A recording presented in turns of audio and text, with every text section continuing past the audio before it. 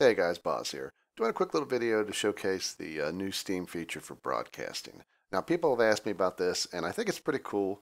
And it gives you guys a great way if you want to share what you're playing so your friends can watch, but you don't want to go through the whole trouble of setting up a Twitch account or setting up a program like OBS or something else. You don't want to use Twitch, but you want to allow your friends to watch you play games. And you can even allow like anybody to watch you play games through Steam, but it's up to you to set it up.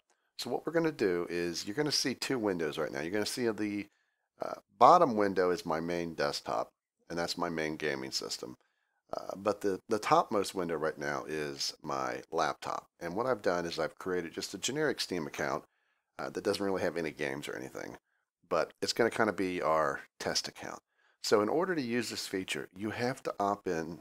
You have to opt in to the new Steam beta. So to do that, you can bring up your Steam page.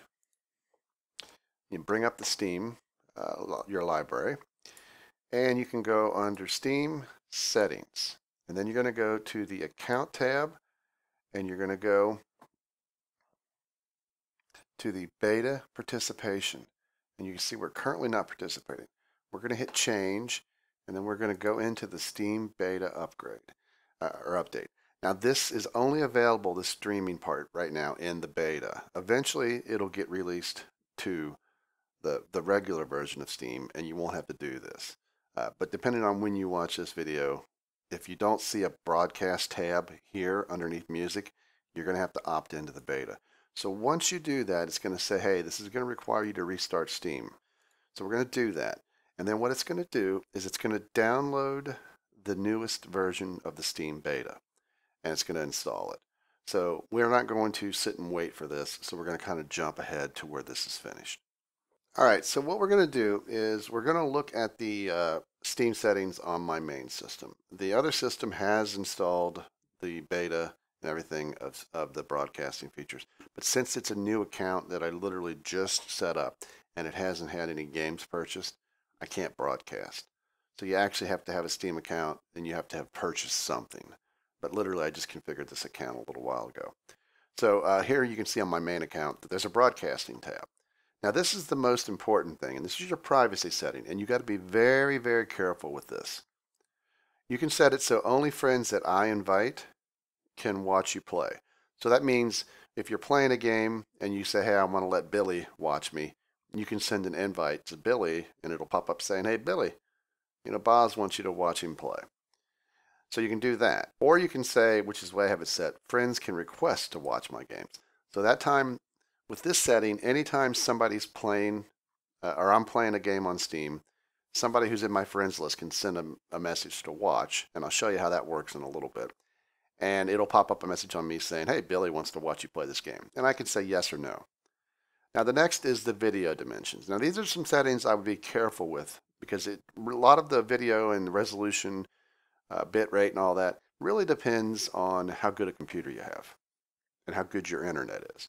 So I have it set to 1080p, which is the highest option. You might want to start at 1280 by 720. If you've got a really old computer, maybe go down to some of these lower resolutions, like say 480. You can always work your way down. But I've got mine set to 1080, and I've got it set to the highest bit rate. This is how much your upstream from your internet needs to be, and you may not know this. I would recommend starting out somewhere around 1500 and just seeing how it works. I know my internet can handle more, so I'm going to leave it set at the full. And it's a good idea if you're trying to do 1080p that you actually have the bitrate cranking. If you go for lower resolutions, you can lower the bitrate. These are two things that you're going to have to play with, kind of depending on your internet. And then this is the viewer's chat. So people watching you can type message to you, and it'll actually overlay those messages on top of your game, which is really nice. So if you only have one monitor, you don't have to worry about having a chat up on a second one. It'll put the chat in game. So you can try that if you want. I'm going to leave it top left. Now this is a really big privacy setting down here that you really got to be careful with. Record my desktop when not in game. So what that means is when you quit out of your game, it will stream your entire desktop to your friends or whoever. If you do that, people can see your desktop. It might be useful if you want to show them something you're working on, show them something, maybe something that's not necessarily a Steam game, but I don't recommend that setting unless you're really sure what you're doing, because you could literally be, checking your email or doing banking and broadcasting your information out to your friends or to anybody, because we're going to go back to this privacy setting in a second. So here you can say it says record and broadcast my microphone. You want that checked if you want them to be able to hear you talking. If you don't have a microphone, obviously you can leave it unchecked. As of right now, this setting does not use push to talk, even though your voice settings for Steam have a push to talk button. This thing broadcasts everything. So just be aware of if you're broadcasting and you're used to doing a push to talk, if your mom walks in or somebody walks in and starts yelling at you or they're talking to you, especially about things you don't want necessarily going out, there is no way to stop the audio. So you have to mute your microphone, like if it has a hardware mute button of that type. So just be aware of that. And then show upload stats, and it gives you kind of a feedback on how good your upload is working. Like if you're dropping frames and stuff, you might want to turn that on if you're playing with these settings and things aren't working good. So those are the basic settings, but let's look at these privacy settings once more. I talked about where you can have it set so only you invite your friends when you want them to watch you, or you can allow it to be like I have it, where friends can just request to watch me. Now these are your Steam friends. And then you can also set friends can watch my games. If you set that, you don't have to give them permission. Literally at any time you're playing, they can start watching you. Now it will pop up messages telling you that people are watching you, but just be aware that with that setting, any game you're playing in Steam, your friends can start watching you. And then the big setting here, the big privacy setting, anyone can watch my games. A lot of people are doing this on Steam because they, are wanting to have people watch them play. In a sense, kind of broadcasting like Twitch. So you can have hundreds of people watching you play your game and listen to you and then talk to you in your chat. I wouldn't recommend that unless you're really ready for that feature. So I'm going to leave mine on friends can request to watch games. Once you have all that set, well, then you can run a game. And I'm just going to go ahead and run Speedrunners.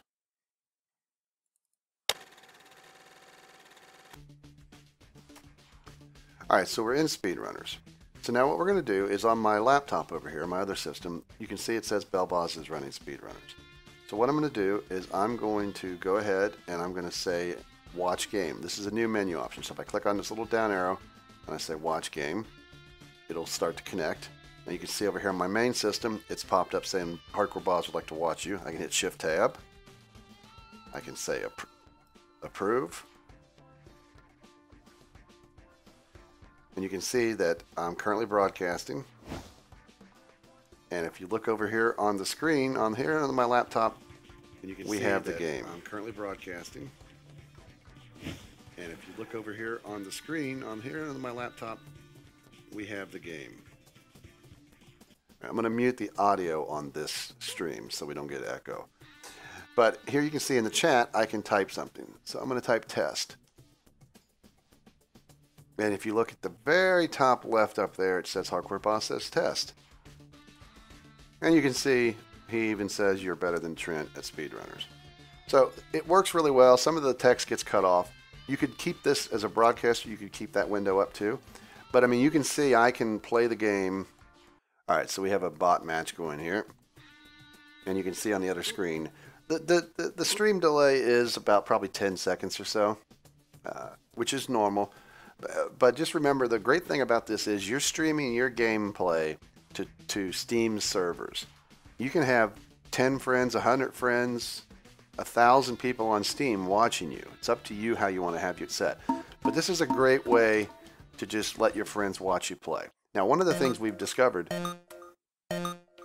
is you can actually add non-Steam games to your Steam menu. And like Shots tested this with me one day, and he actually installed Minecraft to launch Minecraft from Steam, and it worked beautifully, and he was able to stream Minecraft. So I mean, there you go. I went ahead and just quit the game, and it's going to stop my broadcast here because I'm not actually broadcasting the game anymore. Boom, broadcast is ended. So this was just a quick thing to let you see how easy it is to use the broadcast feature. It's a great way to just share your broadcast with your friends. It's not as powerful, say, as Twitch or as polished as Twitch, but if it's a real problem setting up for Twitch with either XSplit or OBS, or you just don't want to get kind of thrown into that, and all you really care about are your friends, uh, it's a great way to just be able to share your gaming. Just be very aware of your privacy features. Watch that you're just not allowing anyone to watch you, and be aware of the fact that if you allow anyone to watch you, they can hear anything you say because there's no push to talk. So mute that microphone if you're going to allow anyone to watch you, or even just your friends. Uh, when you don't want to be heard, mute that microphone hardware wise. And then obviously too, be careful with your desktop. If you're sharing your desktop screen, kind of like you see now on my desktop, if you start browsing the web or doing banking or whatever, your friends are going to see that. So be careful of all that. And really the only other thing is play with those broadcast settings. Try 720p, maybe 1500 on the bit rate. If your internet can't handle that, drop the bit rate down to like 1000, see if that works. If the picture looks really bad, maybe drop the resolution down below 720 to 480. You just have to play with it. A lot of it depends on how good your internet is. But it's a great, cool feature, and hopefully you guys like these kind of tutorials because I've had some people ask me for some other things, and we'll try to do some of that. So take care and good luck broadcasting.